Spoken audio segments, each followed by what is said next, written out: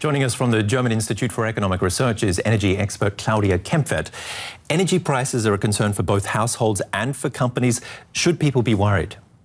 Well, they should not be worried, but it's an unfair distribution at the moment of the additional cost which each household has to pay, because a lot of industrial companies are exempted. They don't pay this feed-in tariff, and they benefit also from a further effect, which is the wholesale price, the stock exchange price, which is decreasing. So at the end, this feed-in tariff is calculated in a way that with lowering the wholesale price, the higher the feed-in tariff, so private households have a double effect here to pay. Another effect, this pulling out of companies from the equation, from the way things are usually done energy-wise, is that having a negative effect as well?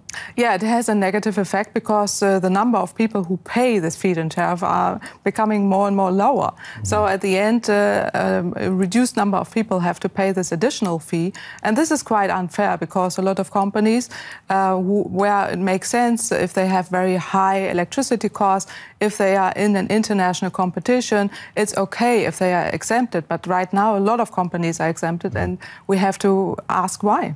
And it's no surprise, of course, that this is all causing a lot of debate, considering the money that's involved. If we take a look at the numbers, last year over 20 billion euros in funding was earmarked for renewable energy. Who footed that bill? Energy-intensive industries paid just a sliver.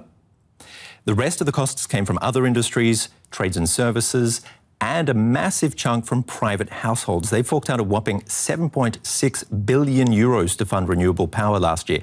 Is that fair? No, it's completely unfair. I mean, a lot of companies could pay much more, but they should also benefit from the positive effects, because this stock exchange price, the trading price for electricity is extremely low. So the question is, though, why do not private households benefit from it? A lot of companies do benefit, and that's also very unfair. A total of 1,700 firms haven't had to pay anything towards Germany's new energy transition. That's got to have a lot of consumers up in arms, wouldn't you say? Yeah, because we have to look where it really makes sense to be exempted, because a lot of companies have very high energy costs, that's okay. But for the others, we have to ask why they got these exemptions. And at the end, the private households have to pay more, and that's not really fair. What would be a fair way, then, of divvying up the costs? Well, first of all, we need to reduce the exemptions for the industrial companies to those where it really makes sense. On the other hand, we have to see that the feed-in tariff is increasing because the trading price for electricity is so low, and we need a transparent discussion and a transparent way to calculate the end consumer prices. And here, the price declining effects play also a role, and consumers should benefit from it. And so what sort of role should the government be playing? Where should the government be stepping in? The government needs to control these exemptions. They need to be reduced, and they have to look for a fair end consumer price. And here the private households have an unfair increase of price, and this needs to be controlled.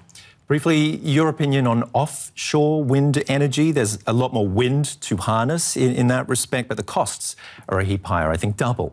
Yeah, right now they are double, but they will decline in the future. So right now we have to see that we need offshore wind energy as well for the energy transition in Germany, but the cost will decline, and then it makes sense also to start right now.